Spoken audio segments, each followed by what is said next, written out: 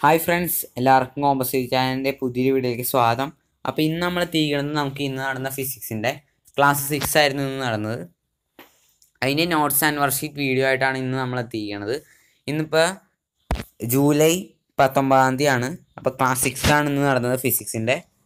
അപ്പോൾ channel subscribe ചെയ്യാത്തവർ ഇപ്പോൾ തന്നെ സബ്സ്ക്രൈബ് ചെയ്യുക. നമ്മൾ IT വിക്ടേഴ്സിൻ്റെ വീഡിയോസ് വരുമ്പോൾ തന്നെ അപ്ഡേറ്റ് ആയിട്ട് ചെയ്യുന്നതാണ്. അതുപോലെ തന്നെ നമ്മൾ മുമ്പിട്ടാണ് വീഡിയോസ് കാണാത്തവർക്ക് വേണ്ടി ഡിസ്ക്രിപ്ഷൻ ബോക്സിൽ ലിങ്ക് ഉണ്ട്. അവിടെ പോയി കഴിഞ്ഞാൽ നിങ്ങൾക്ക് പ്ലേലിസ്റ്റിൽ നിന്ന് നിങ്ങൾക്ക് ആവശ്യമുള്ള വീഡിയോ കാണാവുന്നതാണ്. സോ നമുക്ക് ഇന്നത്തെ വീഡിയോയിലേക്ക് കിടക്കാം. ഇന്നത്തെ വീഡിയോയിലെ മെയിൻ പോയിൻറ്റ്സാണ് നമ്മൾ ഡിസ്കസ് ചെയ്യണത്. അതായത് ആദ്യം തന്നെ കഴിഞ്ഞ ക്ലാസ്സിൽ പഠിച്ച പ്രിൻസിപ്പിൾ ഓഫ് ഫ്ലോട്ടേഷൻ അഥവാ പ്ലവന തത്വമായിരുന്നു ആദ്യം തന്നെ സാറ്. അതിൻ്റെ ഒരു അത് പഠിച്ചിരിക്കണം നമ്മൾ. അതിൻ്റെ ഒരു ബോക്സാണ് നമ്മുടെ ടെക്സ്റ്റ് ബുക്കിലൊക്കെ ഉള്ളതാണ്.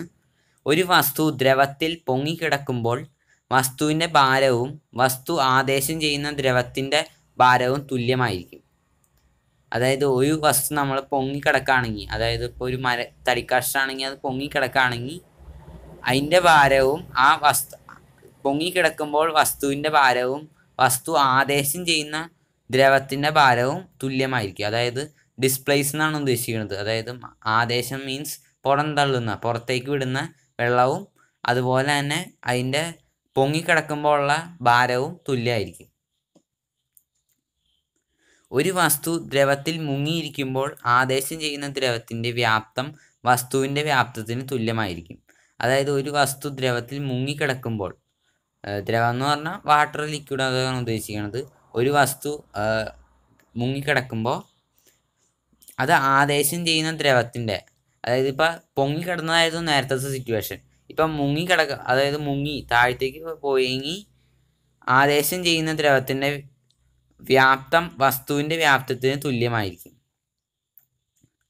അതായത് ആദേശം ചെയ്യുന്നതെന്ന് വെച്ചാൽ പുറത്തേക്ക് വിടുന്ന വെള്ളത്തിൻ്റെ വ്യാപ്തം, അതിൻ്റെ വോളിയം എടുക്കുകയാണെങ്കിൽ ഈ ബോക്സ്, അതായത് ഇപ്പോൾ ഞാൻ എന്ത് കഷ്ണം, ഇപ്പോൾ സ്റ്റോണാണ് ഇട്ടേക്കണമെങ്കിൽ, കല്ലാണ് ഇട്ടേക്കണമെങ്കിൽ അതിൻ്റെ വോളിയവും ഈ ഡിസ്പ്ലേസ് ചെയ്ത, അതായത് പുറത്തേക്ക് പോയ വെള്ളത്തിൻ്റെ വോളിയവും തുല്യമായിരിക്കും.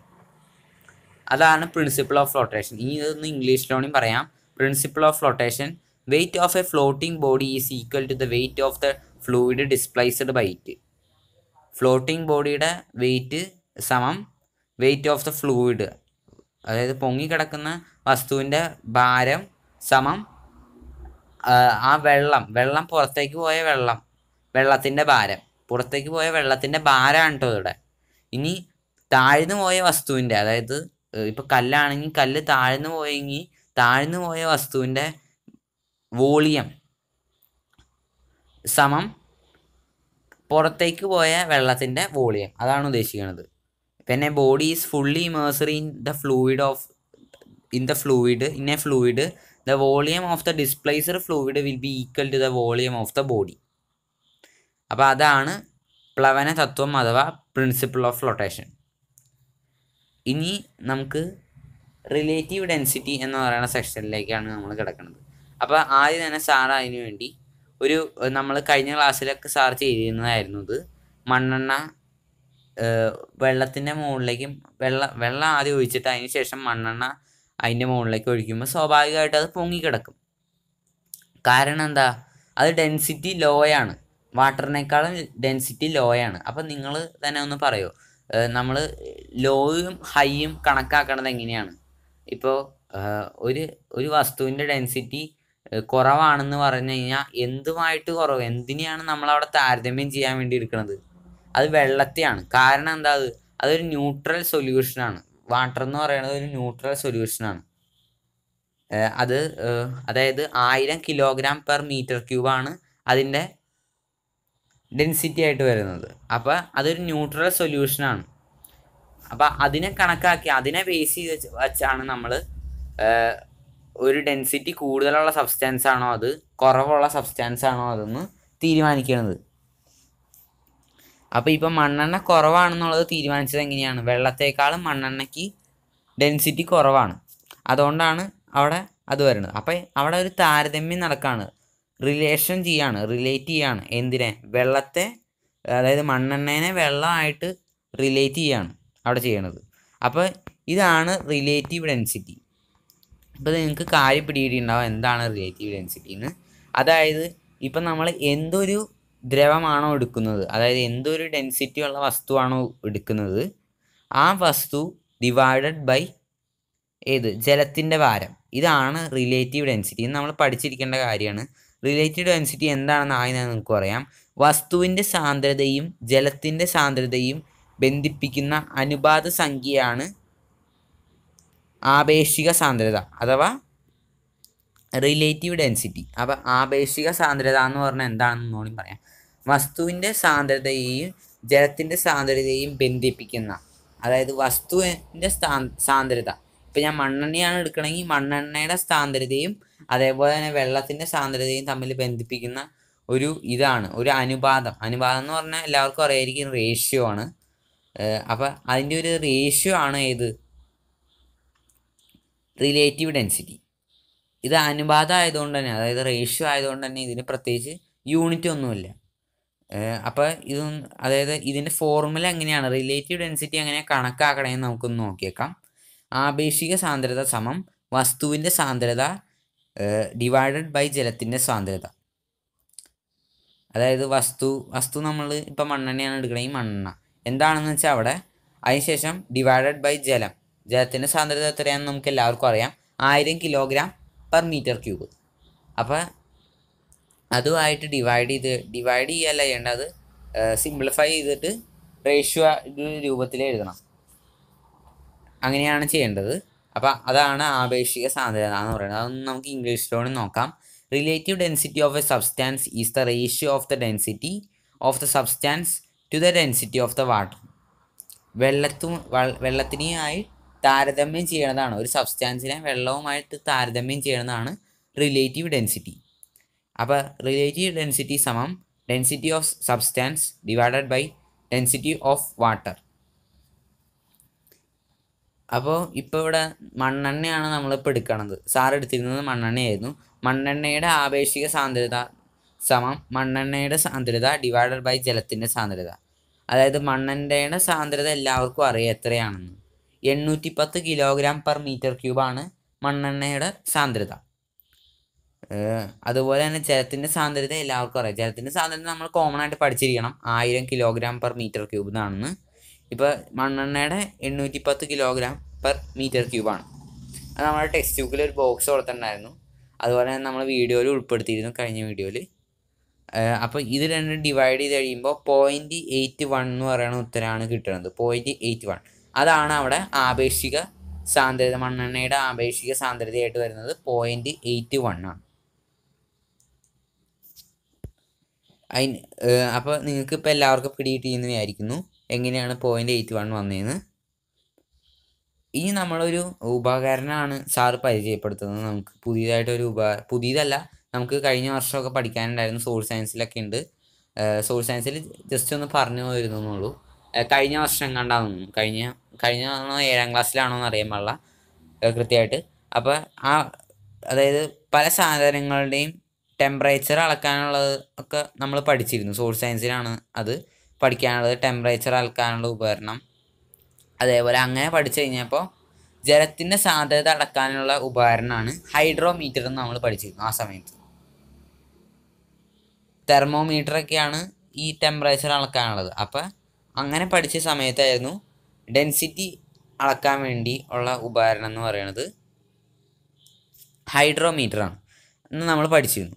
അപ്പോൾ ഈ ഹൈഡ്രോമീറ്ററാണ് ഇത് ഇപ്പോൾ സാറ് കാണിച്ചു തരുന്ന പുതിയൊരു സംഭവമാണിത്. സാറ് കാണിച്ചു തരുന്നുണ്ട്. അപ്പോൾ ഇതിന് എന്താ പ്രത്യേകത എന്ന് വെച്ചാൽ, ഇത് മുകളിലേക്കാണ് കയറി വരുന്നത്. ഏറ്റവും താഴെ 1 പറഞ്ഞ് കൊടുത്തേക്കണം. അതേപോലെ മുകളിലേക്ക് അങ്ങനെ 1.5 അങ്ങനത്തെ രീതി, 1.25 അങ്ങനെയാണ് കുറഞ്ഞാണ് വരുന്നത്. മുകളിലേക്ക് പോകുന്തോറും കുറഞ്ഞാണ് വരുന്നത്. അപ്പോൾ ഇത് നമ്മൾ ഒരു ജലത്തിൽ ഡിപ്പ് ചെയ്യാണ്. അതാണ് സാറ് ഇനി ചെയ്യാൻ പോകുന്നത്. ഇത് ജലത്തിൽ ഡിപ്പ് ചെയ്യാൻ പോവുകയാണ് സാറ്. അപ്പോൾ ഒരു ബീക്കറിൽ ജലം എടുത്തു, എന്നിട്ട് ഹൈഡ്രോമീറ്റർ വെച്ചു, എന്നിട്ട് അത് മുക്കി കഴിഞ്ഞപ്പോൾ അതിന് 1 എന്നുള്ളതാണ് കിട്ടിയത്. അതായത് 1 എന്ന് പറഞ്ഞാൽ ഉദ്ദേശിക്കുന്നത് എന്താണ്, ഡെൻസിറ്റി, റിലേറ്റീവ് ഡെൻസിറ്റി കണക്കാക്കാൻ വേണ്ടിയാണ് ഈ ഹൈഡ്രോമീറ്റർ എന്ന് പറയുന്ന ഉപകരണം ഉപയോഗിക്കുന്നത്. അപ്പോൾ ഈ റിലേറ്റീവ് ഡെൻസിറ്റി ഇപ്പോൾ എത്രയാണ് കിട്ടിയത്, 1 ആണ്. നിങ്ങളൊന്ന് ആലോചിച്ച് നോക്കൂ, വാട്ടറിൻ്റെ ഡെൻസിറ്റി, റിലേറ്റീവ് ഡെൻസിറ്റി നമ്മൾ ഫോർമുല വെച്ചാണ് ചെയ്യണമെങ്കിൽ എത്ര തന്നെ കിട്ടും? 1 തന്നെ കിട്ടില്ലേ? കാരണം 1000 കിലോഗ്രാം പെർ മീറ്റർ ക്യൂബാണ് വാട്ടറായിട്ട് തന്നെ എടുക്കേണ്ടത്. പിന്നെ ഡിവൈഡഡ് ബൈ വീണ്ടും 1000 kilogram per metre cube, 1000 divide ചെയ്ത് കഴിയുമ്പോൾ ഉത്തരമായിട്ട് 1 കിട്ടും. അപ്പം ഉത്തരമായിട്ട് വരുന്നത് 1 അപ്പം റിലേറ്റീവ് ഡെൻസിറ്റി കാണുന്നതിനുള്ള ഉപകരണമാണ് ഹൈഡ്രോമീറ്റർ. റിലേറ്റീവ് ഡെൻസിറ്റി കാണുന്നത് എങ്ങനെയാണെന്ന് വെച്ചാൽ സബ്സ്റ്റാൻസിൻ്റെ ഡെൻസിറ്റി ഡിവൈഡഡ് ബൈ, അതായത് നമ്മൾ എടുക്കുന്നത് ഏതാണോ ആ സാധനം divided by density of water. ഇത്രയും ചെയ്താൽ മതി. ഇപ്പം ഇത്രയാണ് നമ്മൾ അറിഞ്ഞിരിക്കേണ്ടതുള്ളൂ. അപ്പോൾ സാറ് നമുക്ക് ഈ ഒരു പുതിയതല്ല ഈ ഉപകരണം, നമുക്ക് പഠിച്ചിട്ടുണ്ട് നമ്മൾ 7ാം ക്ലാസ്സിൽ വെച്ച്, ലാക്ടോമീറ്റർ എന്ന് പറയുന്നത്. പാലിൻ്റെ ആപേക്ഷിക സാന്ദ്രത, റിലേറ്റീവ് ഡെൻസിറ്റി അളക്കാനുള്ള ഒരു ഉപകരണമാണ് ലാക്ടോമീറ്റർ. അതായത് പാലിൻ്റെ മേന്മ, കൊഴുപ്പ് അതൊക്കെ അളക്കണത് ഇത് വെച്ചാണ്. അപ്പോൾ ഇത് ഇപ്പം നിങ്ങൾക്ക് കാണാൻ പറ്റും. അത് നമ്മൾ പാലിൽ മുക്കാണ്, അതായത് വെള്ളമൊന്നും ഒഴിക്കാത്ത, സാറ് ഒരു വെള്ളം ഒഴിക്കാത്ത പാലിൽ അത് മുക്കാണ്. ലാക്ടോമീറ്റർ എന്നാണ് ഇതിനെ പറയണേ. അപ്പോൾ അതൊന്ന് നോക്കുക. ഇപ്പോൾ സാധാ ഒരു പാലിൽ സാറ് എടുത്തിട്ട് മുക്കിക്കഴിഞ്ഞാൽ അപ്പോൾ അത് 30 കാണിച്ചത്, അതിൻ്റെ റീഡിങ് കാണിച്ചത്, അതായത് ലാക്ടോമീറ്റർ റീഡിങ് കാണിച്ചത് 30 എന്നാണ്. അതിനുശേഷം സാറ് അതിനകത്തേക്ക് വെള്ളം ഒഴിച്ചു. പാല് കുറച്ച് മാറ്റി വെച്ചിട്ട് അതിനകത്തേക്ക് വെള്ളം ഒഴിച്ചിട്ട് അതേ ഹൈഡ്രോമീറ്റർ തന്നെ നമ്മൾ മുക്കി നോക്കിക്കഴിഞ്ഞപ്പോൾ അത് 30 കാണിച്ചത് 20 മാറി. അപ്പോൾ ഇങ്ങനെയാണ് പാലിൻ്റെ റിലേറ്റീവ് ഡെൻസിറ്റി അളക്കണത്. അപ്പോൾ ഈ ഉപകരണം ഉപയോഗിച്ചാണ് പാലിൻ്റെ കൊഴുപ്പ്, മേന്മ അതൊക്കെ വെള്ളം എന്തോരം ഒഴിച്ചിട്ടുണ്ടെന്ന് മനസ്സിലാക്കുന്നത്. ഇനി നമുക്ക് ഹോംവർക്കിലേക്ക് കിടക്കാം, അതായത് വർക്ക്ഷീറ്റ്. ഇപ്പോൾ ഇത്ര എല്ലാം കാര്യങ്ങൾ പിടികിട്ടിയെന്ന് വിചാരിക്കുന്നു എല്ലാവർക്കും. ഇനി നമുക്ക് വർക്ക്ഷീറ്റിലേക്ക് കിടക്കാം. വർക്ക്ഷീറ്റ് പറഞ്ഞിരുന്നത് calculate the relative density of honey and spirit എന്നായിരുന്നു നമ്മുടെ ചോദ്യം. അതായത് റിലേറ്റീവ് ഡെൻസിറ്റി കണക്കാക്കാനാണ് പറഞ്ഞത് ഹണിയുടെയും സ്പിരിറ്റിൻ്റെയും. അപ്പോൾ ഇതിൻ്റെ ഉത്തരം നമുക്കൊന്ന് നോക്കാം. സ്പിരിറ്റ് ഇപ്പോൾ എല്ലാവർക്കും അറിയാമല്ലോ, സ്പിരിറ്റ് എന്ന് പറഞ്ഞാൽ എന്താണെന്ന്. സ്പിരിറ്റിൻ്റെ ഡെൻസിറ്റിയാണ് ഞാനിപ്പോൾ പറയണത്. ആദ്യം തന്നെ നിങ്ങൾ എഴുതുക. ഇങ്ങനെ ചോദ്യം എഴുതിയതിന് ശേഷം ഡെൻസിറ്റി ഓഫ് സ്പിരിറ്റ് സമം 718 kilogram 718 kilogram per metre cube എന്ന് നിങ്ങൾ എഴുതുക. അതിനുശേഷം റിലേറ്റീവ് ഡെൻസിറ്റി ഈക്വൽ ടു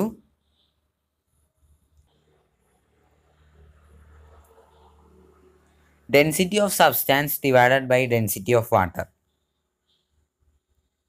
അപ്പോൾ അങ്ങനെ എഴുതുക. Relative density is equal to density of substance divided by density of water.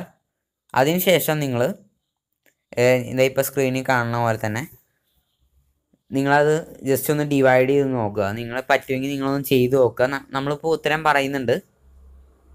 അതായത് ഇതിപ്പോൾ 780 സ്പിരിറ്റിൻ്റെ. അപ്പോൾ 780 ഡിവൈഡഡ് ബൈ 1000 ചെയ്ത് കഴിയുമ്പോൾ ഉത്തരമായിട്ട് എത്രയാണ് കിട്ടുന്നത്? അപ്പോൾ നിങ്ങളെല്ലാവരും ചെയ്തില്ലേ? അതായത് 780 ഡിവൈഡഡ് ബൈ 1000 എത്രയാണ് ഉത്തരം കിട്ടിയത്? 0.78. 0.78 എന്ന് മാത്രം എഴുതിയാൽ മതി, വേറെ യൂണിറ്റ് ഒന്നും അതിനില്ല.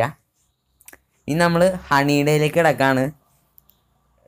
ഡെൻസിറ്റി ഓഫ് ഹണി നിങ്ങൾ കൊടുക്കുക, സ്ക്രീനിൽ കാണിക്കണ മാതിരി.